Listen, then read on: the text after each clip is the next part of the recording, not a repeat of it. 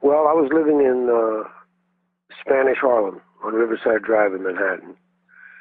And in my building was a family, a husband and wife and three children, three kids, 17, 16, and 15.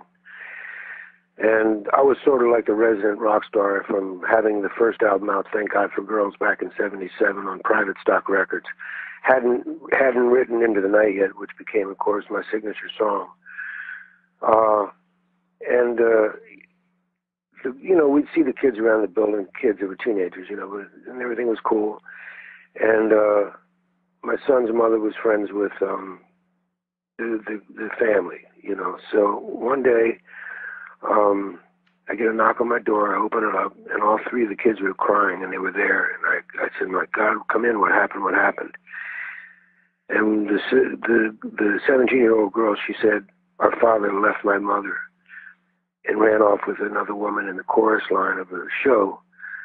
He was a struggling set designer on Broadway, and he landed a major show.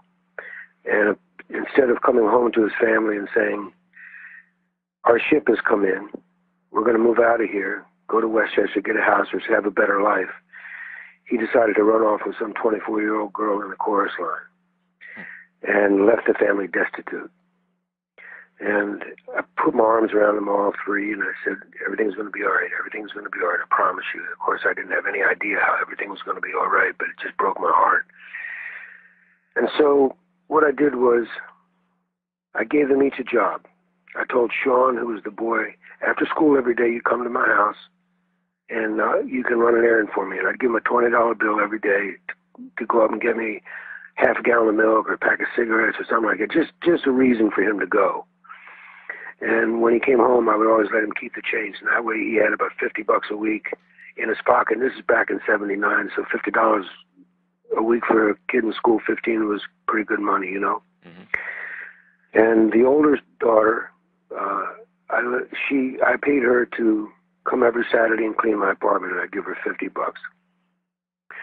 But the 16-year-old girl was named Heidi, and she was the most devastated because she was Daddy's little girl.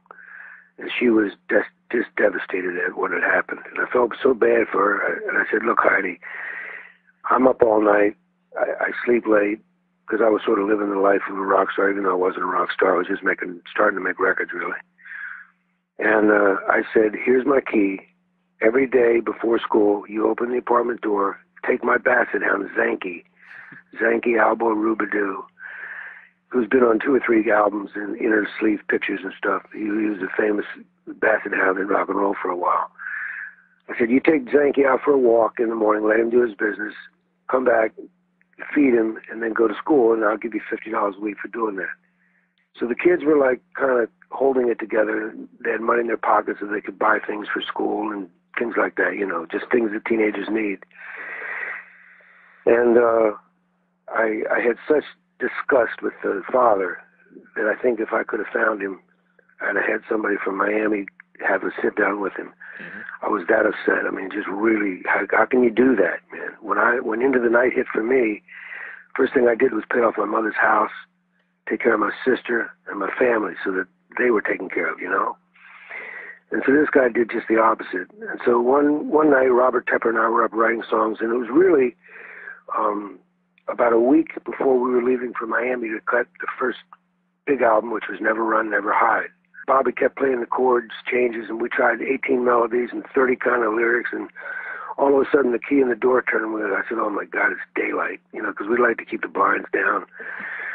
And in she walks, 16 years old, dressed for school, back in those days, mini skirt, little stacked heels, adorable, 16 going on 21 kind of, And she said, "You've been up all night?" And of course it was obvious. And I said, "Yeah, we have." And she says, "Okay, come on, Zanky." And she walks the dog out. When she goes out the door, my partner goes, "Oh my God." I said, "Hey, pal, she's just 16 years old. Leave her alone."